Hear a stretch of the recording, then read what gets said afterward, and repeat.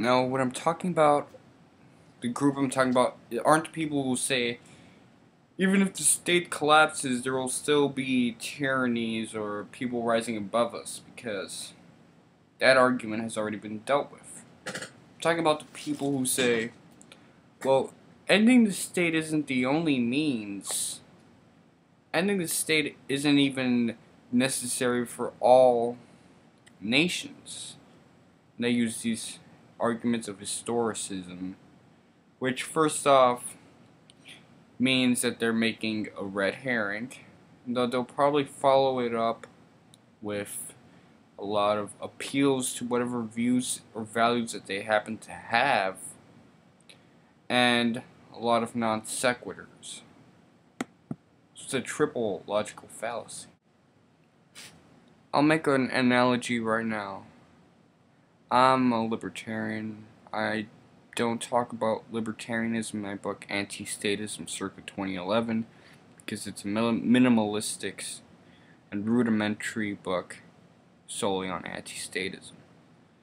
And I know a pro-state libertarian, Ayn Rand, who, when she's asked questions of national interests, because she has an alternative philosophy of libertarianism, tries to go for an alternative answer which still doesn't solve those disputes, those legal disputes. And if she were to try and rationalize these into laws, then it would fail. If you have a political view,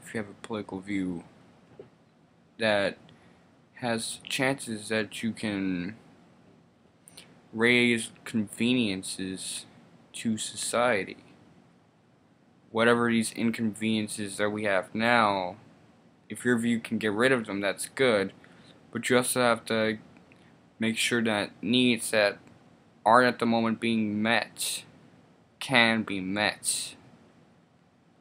And this also happens to be very important. It happens to be very important because if I have a lot of weight on my left leg, which makes it impossible for me to walk, that's a bad thing.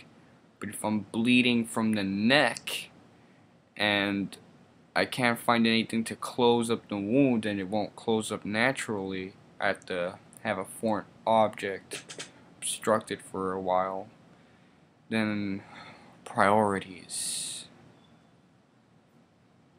I know it's a bad analogy, but I make a lot of bad analogies.